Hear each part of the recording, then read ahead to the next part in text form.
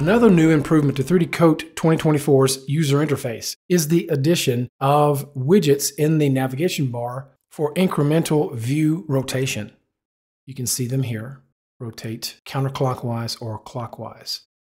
If you want to change the value from the default 15 degrees, you can right-click over them and set it numerically to your preferred amount. Okay, so let's go ahead and try this out. While I'm in the navigation bar, I may want to switch to orthographic view. You can also hit the 5 key on the number pad to toggle in and out of orthographic and perspective. And then I may want to go to a front view.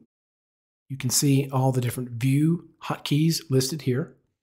If I want to rotate it, again, I can do that in 45-degree increments.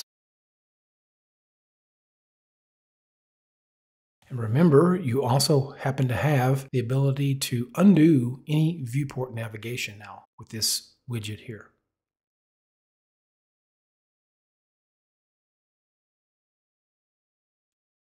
Okay, and that is a quick look at the view rotation widgets in 3D Coat 2024. Thank you for watching, and we will see you next time.